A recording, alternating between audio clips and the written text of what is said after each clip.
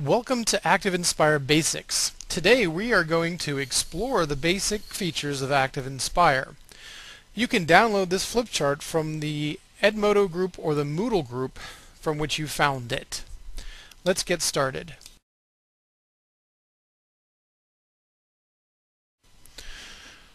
Text tools. Text is the next most used tool, and there's another difference between the primary look, which you see here, and the studio look.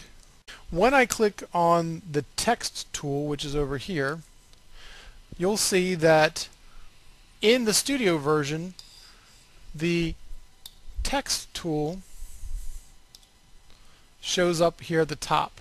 Okay, and it's very similar to Microsoft Word. You can change your font, you can change size, you can bold, italicize, underline, you can change the color of the text, you can left justify center, right justify, you can add bulleted lists, you can indent to the left, you can decrease the indent, and then you can actually bring up the on-screen keyboard, which works in Windows 7.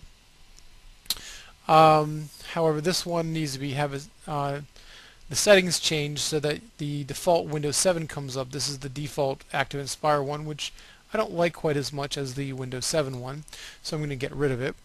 So I'm going to change the tools. So I'm going to edit the file, settings.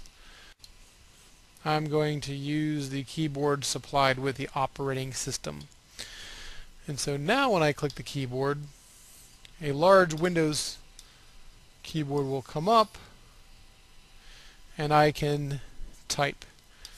So if I type here, I can just type in my name and it types right there. But if I were to type, notice that it keeps going off the screen, and I'll show you that it goes off the screen because I'll reduce the size of this to say 50%. It goes off the screen here. Now, there's a couple ways to fix this. You'll see that there's a little circle at the end. If I click and drag that, it will wrap around so that when I type something, and I'm just typing gibberish,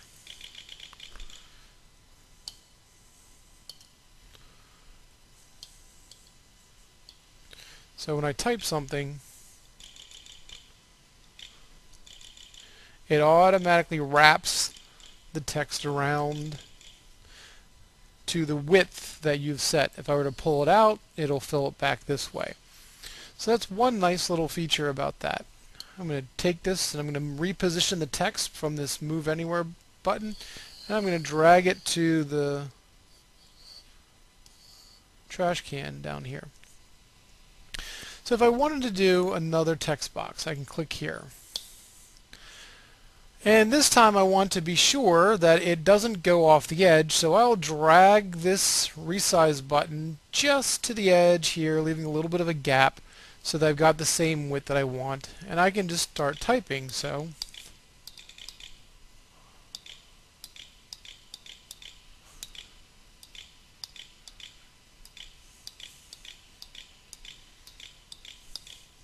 notice that the words do wrap all the way around.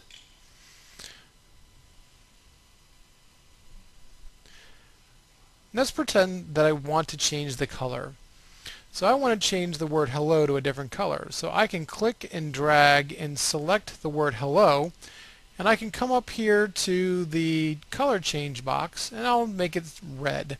However, you'll see that it's still highlighted in blue and it does not look like anything's changed. So if I click into the white space, you'll see that my color of the text is still red.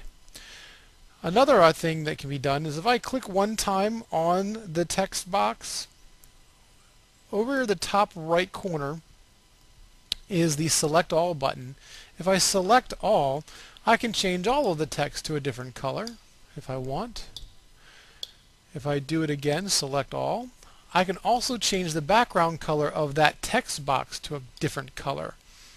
And I'll do this light blue color, and when I click out of it, now the text box is different color. So I will go into edit mode, and I will select all, and I'll change the foreground color to something a little more palatable. There we go. So that is using the text. I can reposition my text by using my selector tool. I can click and drag, or I can click it one time, and I can use my freely move button to drag it around. I can resize the text box all kinds of different ways, and I can move it around, and I can rotate it this way by using the rotate button. I've got to keep my mouse button clicked as I do this, or if I'm at the board like I'm at now, I got to have that pen firmly on the surface, and I can reposition it that way.